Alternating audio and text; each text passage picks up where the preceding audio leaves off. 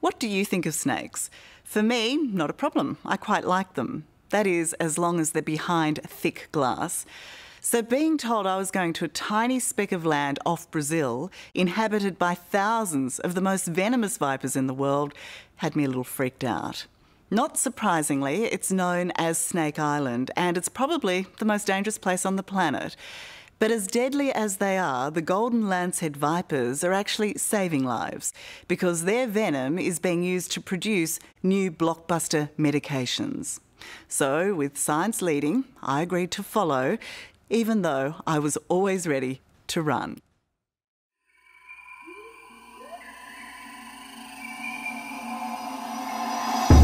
A stunning splash of green in a sea of brilliant blue. Comada Grande, off the coast of Brazil, is a tempting patch of paradise. But this place, better known as Snake Island, is off limits. All are banned from landing here unless you have special clearance. If the signs don't warn you off, the residents will. All 4,000 of them.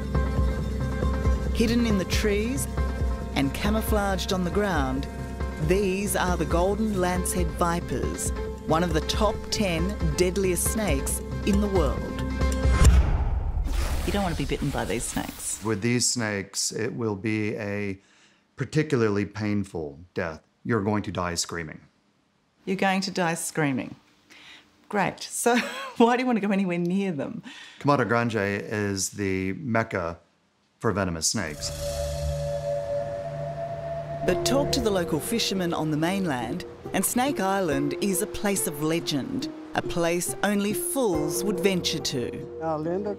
One of the main legends of the island is a terrible story. There was a family living there, the lighthouse keepers, and one night they were all bitten by the snakes and died. It makes people scared about going there. I believe the pirates had the snakes there for protecting their treasure. Would you ever brave the snakes to hunt for the treasure, to hunt for gold? No, I would not choose to do that because it's fatal. I would not risk my life to any gold, to any treasure. I don't think it's a good idea. So, ignoring good local advice, early the next morning we prepare to head to Snake Island with a research team which will capture, tag and milk the snakes. It's a case of the early bird catches the snake in this case. Yeah, but we want to get out before it gets too hot. My guide is Australian molecular biologist Brian Fry, a scientist mad about snakes who calls himself the Venom Doc.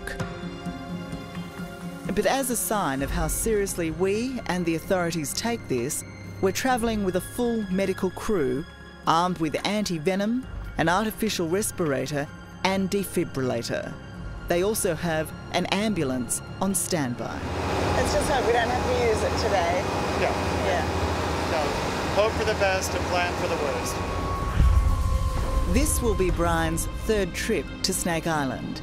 As a scientist, he is one of only a handful of people allowed to go there. One of my favorite places to go to. It's such a beautiful island. The snakes are so unique. The fact that they're deadly snakes, that doesn't worry you? No. No. That's your stock in trade. That's the fun part. You know, I don't work on butterflies. You know. We are the first Australian media granted special access to the island. And so now we're heading 30 nautical miles off the coast of Brazil. As we approach our destination, Brian is right. Visually, the island is striking. But from here on in, things become hazardous. Wait. With the help of Brian's Brazilian colleague Felipe, the first test is getting on the slippery island. Okay. No. And I fail. Sorry, yep, I'm good. Just slippery. Well, there's your dramatic entry onto the island. That's the easy part, right? Snakes, here we come. Great. All right. Before we head off into the wild, we need to protect ourselves. Snakes only, well, basically, they don't start fights, they end them. So as long as they don't feel threatened, they won't just bite you.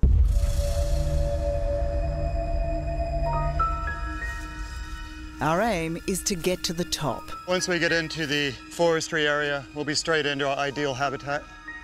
But while our search for the vipers starts off easy enough, They're a sit-and-wait predator. Kind of think of them as a venomous landmine. the climb becomes steeper and steeper. Be fun coming down here. Add in the 70% humidity and 40-degree day, and this is not a walk in the park. If you step on it, it'll try to bite you. What makes it harder is knowing that every time you grab onto a rock or tree branch to pull yourself up, you could be grabbing a killer snake. I've been told if you want to spot a snake here, to look for yellow or brown leaves. So I've been looking, and wherever I look, up, down, to the side, all I see are dead leaves. So to my untrained eye, these snakes could be anywhere and everywhere. And then we see our first, Where? on the ground in front of us. Moving up towards the rock. Hold the bag, mate. Philippe and Brian quickly bag it for the research team before spotting another less than a metre away. Coming this area. This one appears to be feeding on a dead bird, the main food source for the small but potent golden lancehead snakes. Nice little one, either juvenile female or medium-sized male. But that other one we got is a female, because the females are much larger than males. As we get deeper into the jungle, it's clear we're the visitors here. Brian and Philippe still want to find more snakes to collect, Oh, here's one. to milk their venom. Gosh, they're hard to see, aren't they? So you can see by their camouflage how they look just like a pile of dead leaves. Yeah, in amongst all the other dead leaves. Oh, oh, oh, sorry. So this one's primed for milking for venom. Yeah, it's a nice large female. She'll be in this bag only temporarily. After the venom is collected, she'll be released back into the wild. We could have stepped on that easily, couldn't we? Yeah, yeah. They're so incredibly cryptically coloured. It just makes you wonder about all the ones we haven't seen. Oh, definitely. For every one that we've seen, probably didn't see 5. Doesn't make me feel good at all. But a healthy population of snakes is just what these scientists, led by Philippe Graziotin, want. They're collecting the snake's venom for research, as well as checking the well-being of the lanceheads. So what they're doing is they're collecting all the information they can, the size of it, the weight, is it a male, is it a female, are there a lot of ticks on it, is the body condition healthy? So all of these things, long-term records, will give us an impression of what is the ecological health of the island. While the work is serious, the fun part for these two snake scientists is escaping the lab. My first true love, was venomous snakes. My father was a snake farmer, so I think that I was born with this gene. I like snakes. You're genetically predisposed Yes, to probably. snakes. Yeah. But to work with these killers, they first must be immobilised. They can't move. Most importantly, they can't bite. With it asleep like this, it's hard to believe that I'm actually holding one of the deadliest snakes in the world. But if it was to wake up and if it was to bite, it would not be good, would it? No. No. The golden lanceheads do not exist anywhere else but on Comada Grande. Their isolation has given them some evolutionary quirks. They're 5 times more poisonous than their mainland cousins. And they hunt and eat birds. They may be some of the most venomous creatures on the planet, but the real threat is to them, not us.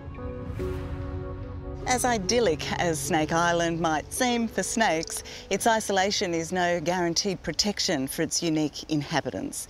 Land clearing on the mainland is reducing the number of birds that used to stop here on their migration path. Fewer birds means less food, and less food ultimately means less snakes.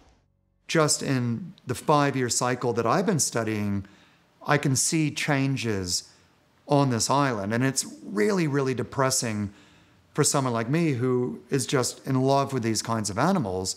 But this is an unnatural disaster. This is a man-made catastrophe that is symptomatic of what is going to happen for the rest of the world. Even if you're not so fond of snakes, there are good reasons to care about their future, because their health could ultimately affect ours. So what are we protecting the snakes from? Because the snakes are very special for us, and then contamination can happen. At the Centre for the Study of Venomous and Poisonous Animals, Rui Seabra is taking me into his venom lab, where vipers, including the golden lanceheads, are studied. They're also milked to create anti-venom for a country that suffers 30,000 snake bites with 150 deaths a year. This is a precious liquid of the golden lancehead. The golden liquid of the golden lancehead. Yes, like a gold. How much damage could this cause? Yes, it's enough to kill 3 or 5 people. That's enough to kill 3 or 5 people? Maybe more. But this deadly liquid is also the key to saving human lives. We are developing a new medicine to avoid clotting in human. So one of the most dangerous snakes in the world could help save people's lives? Yeah, to save lives. These types of snakes, lance-headed vipers, have already been responsible for life-saving medications, where, for example, if you know of anybody who's taking high blood pressure medication, odds are they're taking captopril or one of its derivatives. This is a drug class built off of a toxin from lance-headed vipers. It was invented 40 years ago, but remains today a $10 billion a year market. And this reinforces why we need to conserve all of biology, because we can't predict where the next wonder drug is going to come from. So even if we don't know it now, it could be responsible for medical miracles down the track. And that's exactly the key, is that we can only harvest what is still around. So if we lose the golden lancehead, we might lose the next wonder drug. As a scientist, but a snake lover first, Brian Fry relishes what many would loathe. I think they're sweethearts. They have very gentle dispositions. Sweethearts. Getting up close and personal with this highly toxic creature in its rare and remote habitat. It's a really special place, and it's somewhere that I feel a real emotional connection with, because I'm completely in my element on a place like this. There's no annoying sounds of human habitation. It's just us in the jungle doing our thing. With the snakes.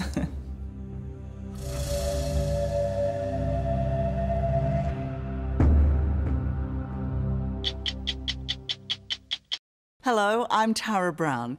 Thanks for watching. To keep up with the latest from 60 Minutes Australia, make sure you subscribe to our channel. You can also download the 9Now app for full episodes and other exclusive 60 Minutes content.